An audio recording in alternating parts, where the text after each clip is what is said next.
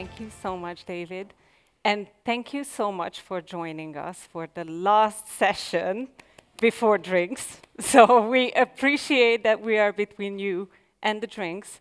And I promise that this is going to be great and interesting. And we tried to get Tina to just bring drinks in here, and she said no. I would also like to add, so I'm joined today by the lovely Melodi Moore, who is doing research development at UTMB, University Texas Medical Branch. Katherine Swan also contributed, who is a director of research development at the University of Montana. She also contributed to this presentation, but unfortunately she couldn't travel, so I will be covering her part as well. So let's get into it. We're going to talk a little bit about the basics, what funding institutional is in case you haven't heard about it, and what we did around sorting funding into trending research areas. And then I'm going to tell you about University of Montana, how they leverage these trending research areas and align them with their Pure portal. And then I will hand it over to Melodi, who's going to share how UTMB uses them. All right, so something that we all probably know is that all research activities need to be funded by someone. And funding applications take a lot of time. They pull researchers away from time otherwise spent on the real mission, which is conducting research. But we can help you. So with Funding Institutional, that is an extensive funding database that is designed for researchers and institutions to help them find funding efficiently. So we help in the discovery processes by aggregating over 45,000 funding opportunities from more than 16,000 funders. We provide insights through our awarded grants database, including more than 9 million awarded grants. And all these information taken together can help you make informed decisions and see where you should spend your time and where you should look for something else, maybe. So what we did last year, we introduced the so-called trending research areas in Funding Institutional. So we have sorted the funding data by global challenges like the Sustainable Development Goals and also other themes like artificial intelligence, quantum research, and so on. And we did this building on Elsevier's analytical reports. So for these analytical reports, our data science teams developed search queries to assign papers, actually publications, to these different teams. We took this methodology, we made it work for funding data to ultimately to help researchers and institutions find relevant funding even quicker. Now, we took this a step further this year, and we made it possible for institutions to customize this trending research area section in Funding Institutional. So institutional admins and editors can publish customized searches as institutional research areas. So these will also appear on the start page of the tool. So whenever a researcher logs in from their institution, they can see what really matters to the institution. And what is also important is that, these are exclusively visible to the researchers of the institution. So if you publish one at UTMB, that's not going to be seen at Montana.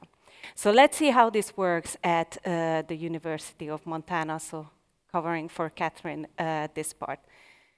Montana is a dynamically growing institution, and they have great research development services. They provide agile, strategic services supporting research, creative, and scholarly pursuits, with the ultimate goal to increase funding competitiveness.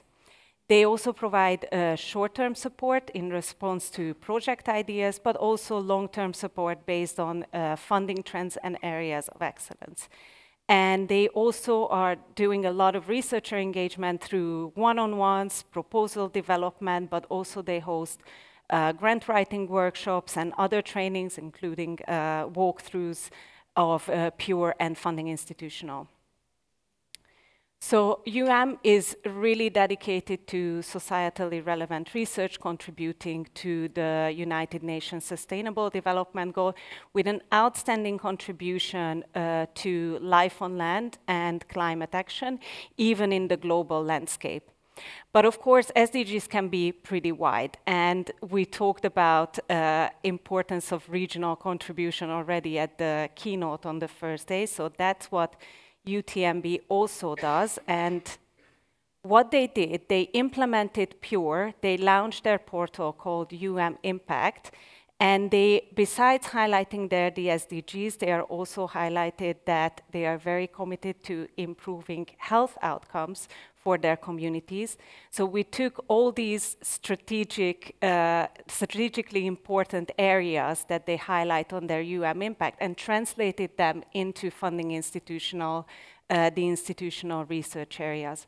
So now when UM's researchers come into funding institutional and they are faced with this huge amount of funding data, they have somewhere to start from. So it really helps with UM's researcher engagement. And with that, I hand over to Melodi, and she will tell you about UTMB. So many of you I've seen in other sessions, you know who we are, where we are, and but what you don't know is about our research. I am so excited about UTMB research because we not only operate in Galveston and in Houston, we operate 43 cities across Texas.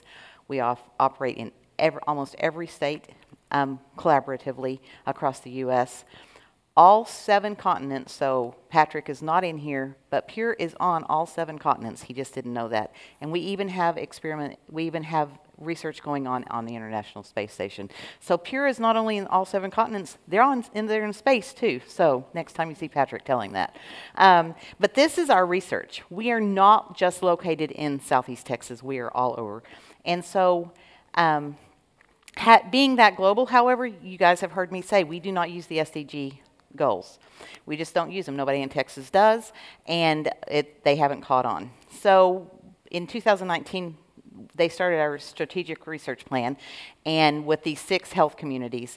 And so I said, well, we're going to base everything around that. Funding, we're going to look for funding. Based on these, we're going to put it on Pure. And this has kind of been my driving force for the last 6 years.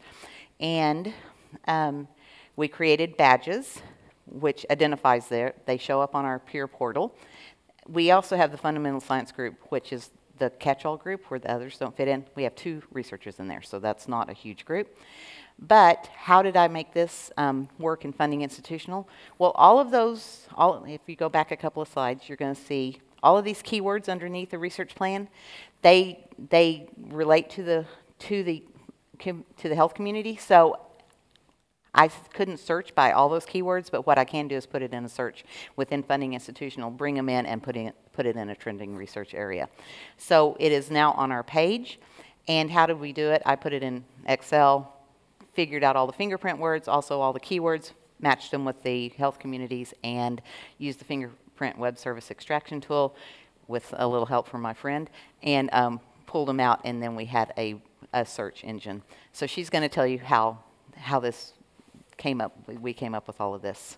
Yeah, we actually also explored a second method here, and I also love UTMB research. So we experimented a bit with the brain health area, and Melodi provided me with the list of their brain health experts from Pure, and then we put that into Pure. And the nice thing was also that we could see the publications also that were beyond UTMB, so the entire expertise of the brain health researchers. We fingerprinted their output, and we used that as an inspiration for the keyword searches for funding. So we could really go beyond those defined keywords that were also put up on the portal, and we could really expand into the real expertise of the researchers who work at UTMB to really show them funding easily that is relevant to them. And I want to add one more thing before you skip to the next slide. So we have new leadership in. Somebody wanted to use something besides funding institutional. Who in this room is using funding institutional besides us? Anyone? Diego. So I'm going to tell you. Diego, you do, by the way. If you're not using it, you really ought to consider it. We had, like I said, new leadership came in. They wanted to use a competing product, and so it fell to me to. And then we have InfoEd, which comes free with Spin. So it fell to me to defend my product here. And so I did a deep dive in with the 6 health communities. I looked at all of them to see who had the most funding. And Funding Institutional across the board was the clear winner, like 10 times more funding opportunities than Pivot. I'll tell the name, Pivot or Spin. So if you're looking for a funding database, I'm not here to sell you. I'm just going to tell you I've already done the research. You got it here. So, and she didn't know I was going to say that, but I just want to tell you it's a great funding database and has helped us a lot. Thank you very much, Melodi. It's a pleasure. It's been a pleasure working together on this project, and we are happy to accept the questions. We're good, but surely you have a question. Now everybody's thinking about wine and cheese. That's right. And hamon, probably. Anyone has a comment or question? So how successful have you been in the applications using funding? So we have been really successful in the applications. What I've done is Funding Institutional allows you to go in, and I have private one-on-one meetings. Or I did. I'm now taking on a new role and someone else is doing funding. But I would have private one-on-one meetings with professors, set up an automatic email that went to them and went to me.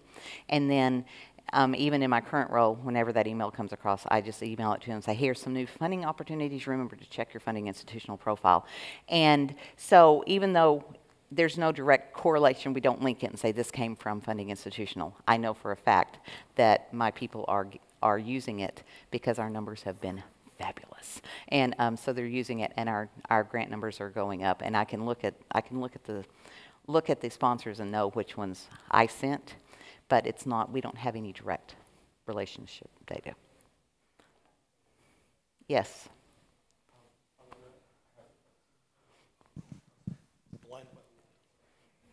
Isn't there a song like that, David? Can you sing it for us? Do you think that Funding Institutional is sufficiently integrated in Pure, or we should do more? You can always do more.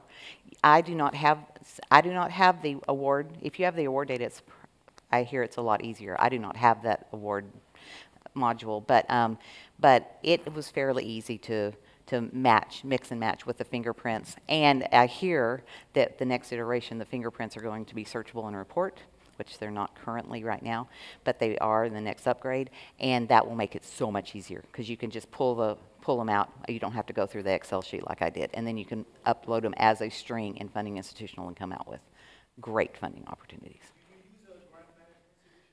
We use InfoEd. That's what we use. And the person who manages InfoEd loves InfoEd as much as I love my Elsevier product, so we will always use InfoEd. So, are you trying to integrate? Are you trying to integrate Funding Institutional with InfoEd, or? There was a suggestion on that. InfoEd doesn't like to play nice with Elsevier, so it didn't go very far. Any other questions?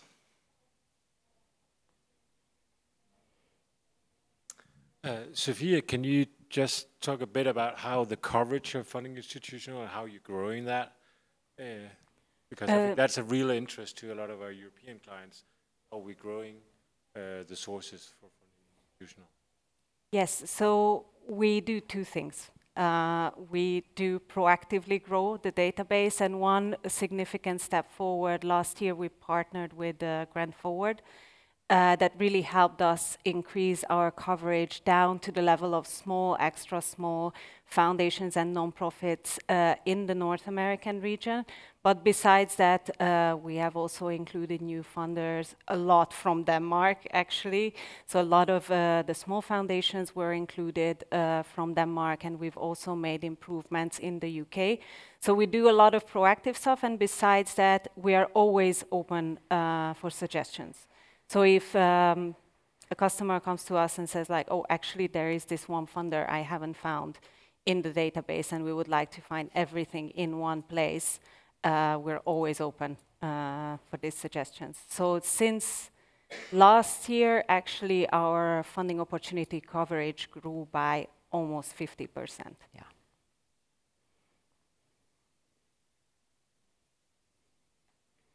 Okay. So there is good stuff happening. Thank you very much. Thank I think we really appreciate our attention, especially being between The last you one. and wine. Yes. Thank you. Thank you.